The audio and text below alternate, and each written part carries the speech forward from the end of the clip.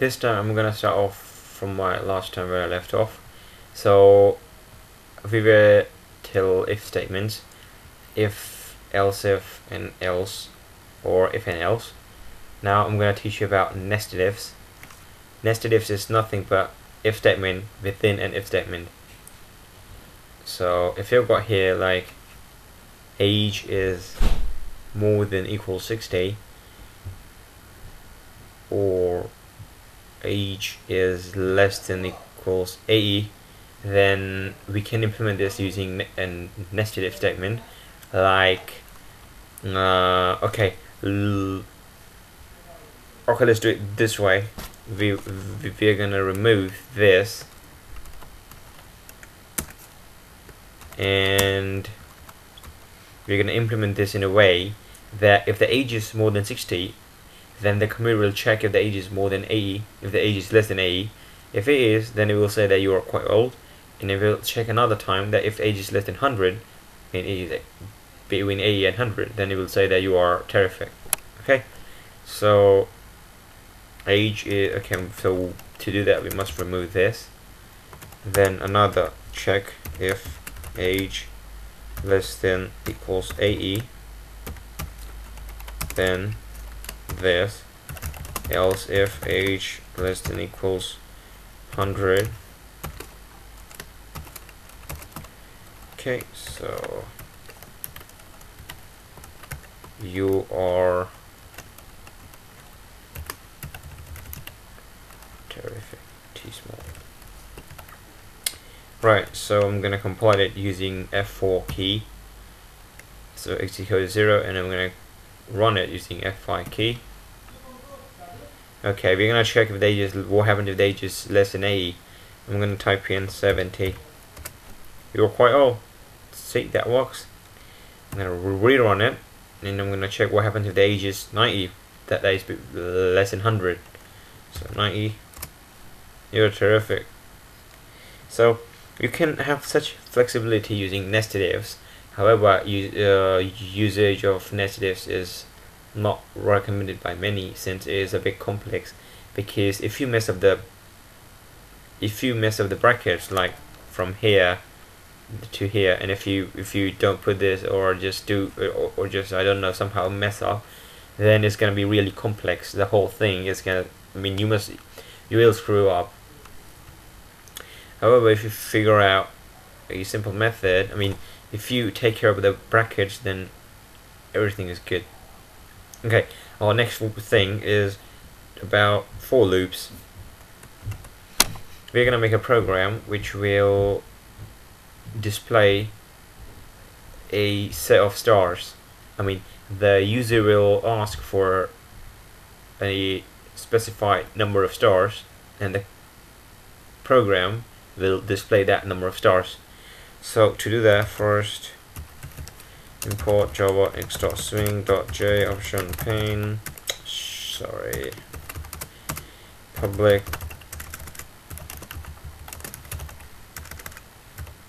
stars, okay, public static void.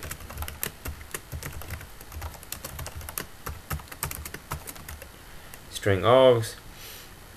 We're gonna define an integer variable called n, and it's gonna be assigned integer.parseInt j option pane.show input dialog null stars. Close that one.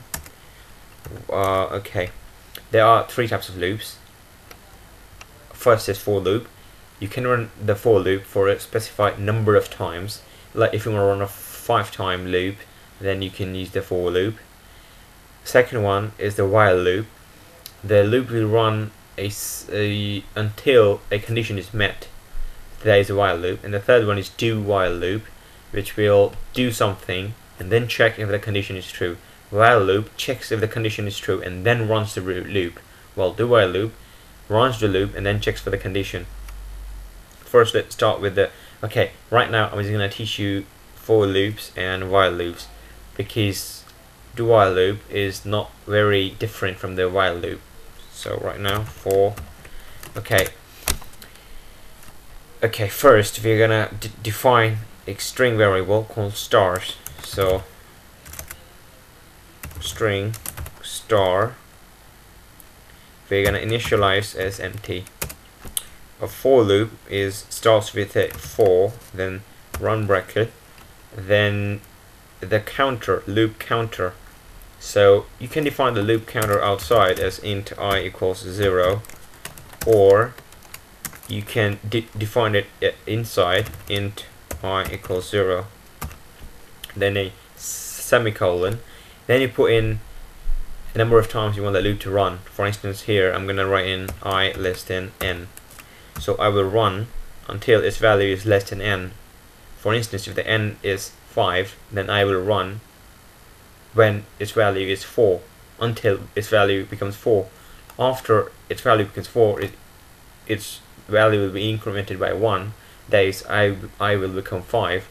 And since 5 is not less than 5, the loop is stopped. Now here we define the increment counter. I++.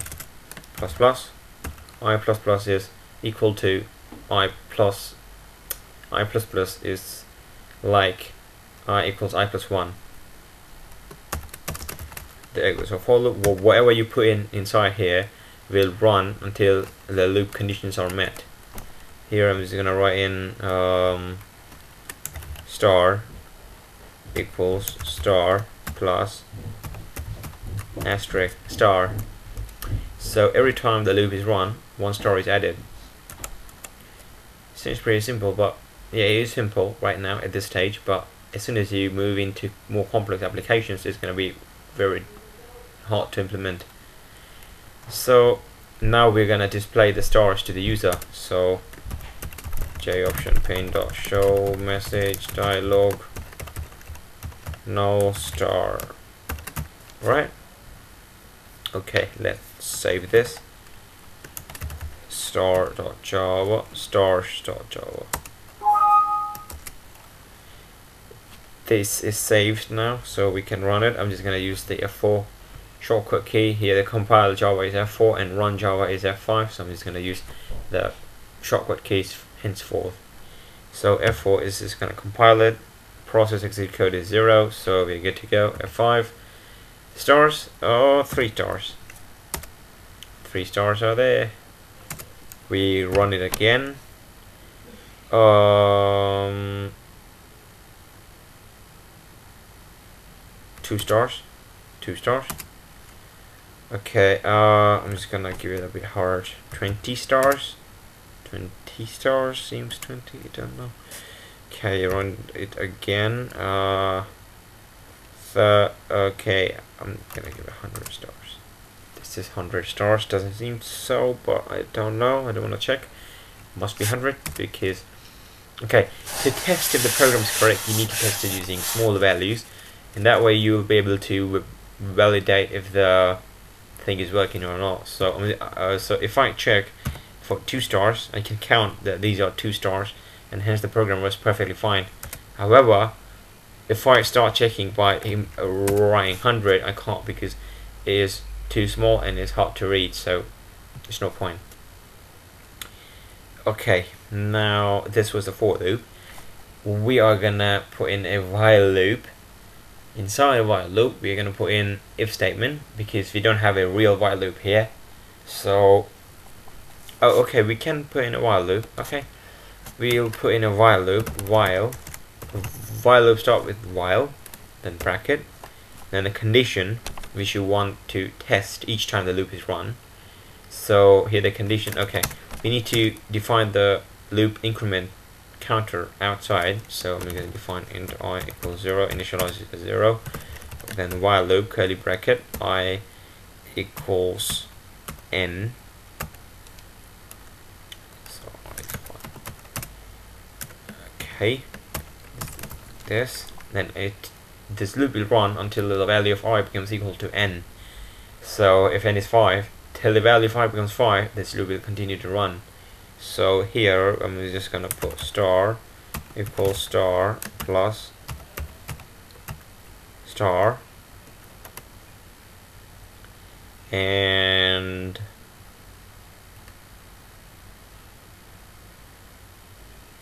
Okay, in the for loop we had a separate parameter for incrementing the value of I. In while loop we don't, so we have to increment it manually. So I equals I plus 1. Now, one here, yeah, instead of writing I equals I plus 1, we can write I plus plus. Okay, now let's run this loop.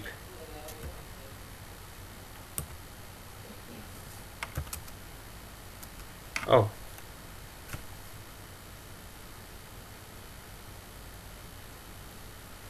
Something's wrong in our program.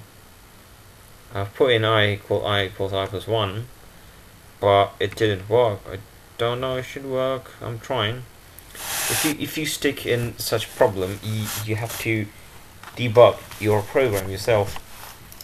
If you do that, that is really helpful. So let me check once more. Okay, so stars are not displayed.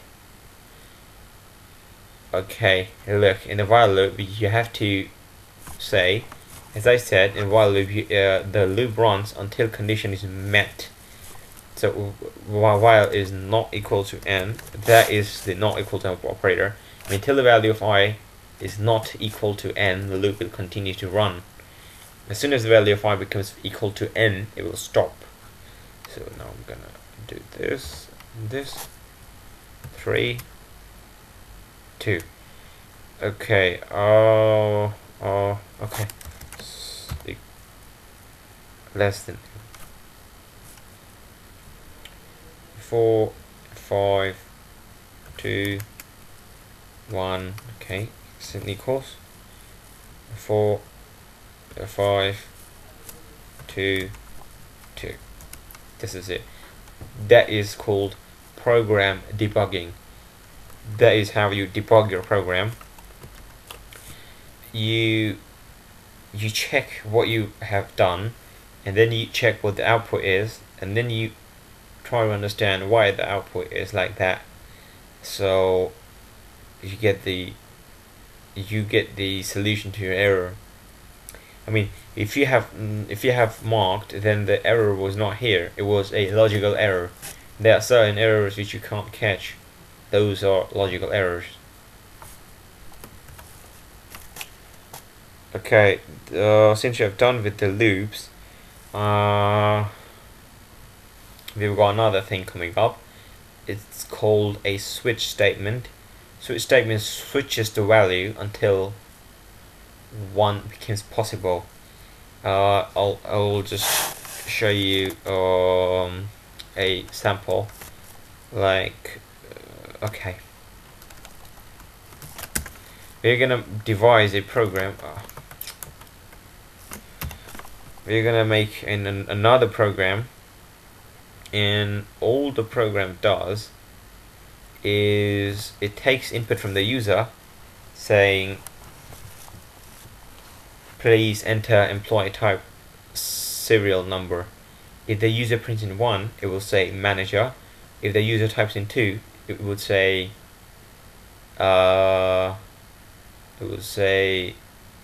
worker. If the user types in 3, it would say general manager.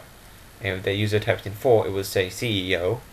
However, if none of the values match, then it would just say please type in valid number. So let's start javax.swing.j. I always forget this.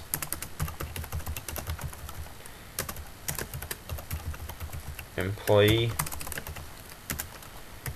public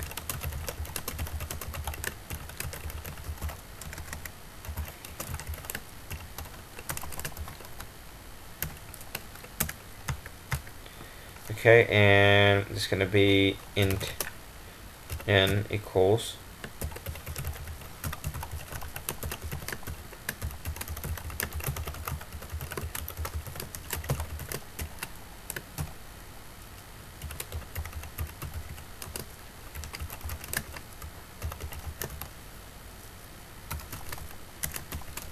okay, and the next one coming up is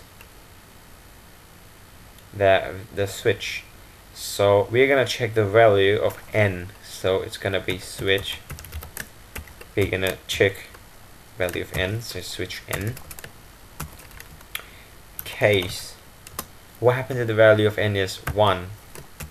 So whatever is gonna happen, you type in here, like show message dialog general manager.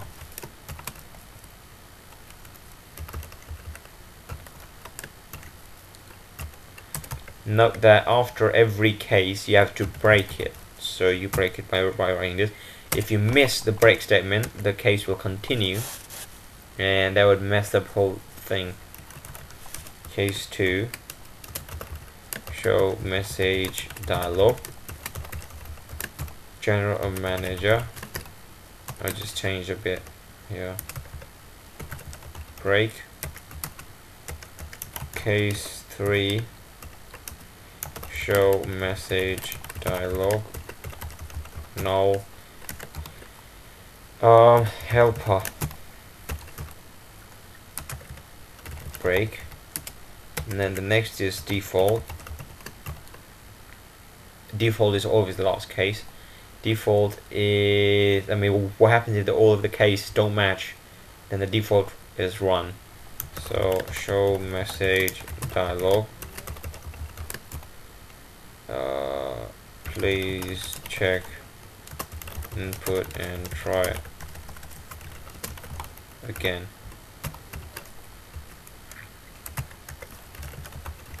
Break. And we hope that works. I'm just gonna save it.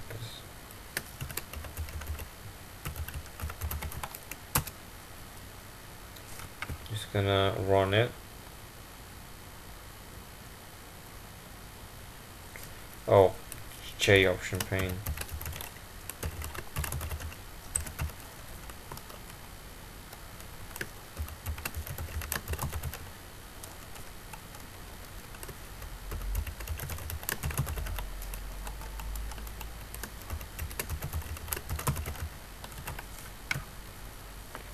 So everything's good to go, and time of number 1, general manager is here. We type in 2, manager. We type in 3, helper. We type in 4, please check input and try again.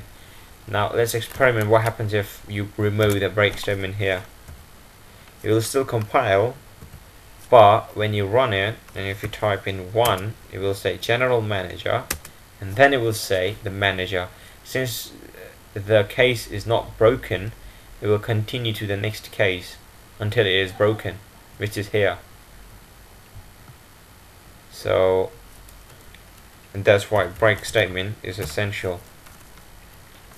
If you don't want to write the default statement, then it's entirely up to you, doesn't matter. But it is a good practice to write a default statement to check if what happens if the cases are wrong or invalid or something like that. So it is a good practice to write a default statement, but it's not compulsory.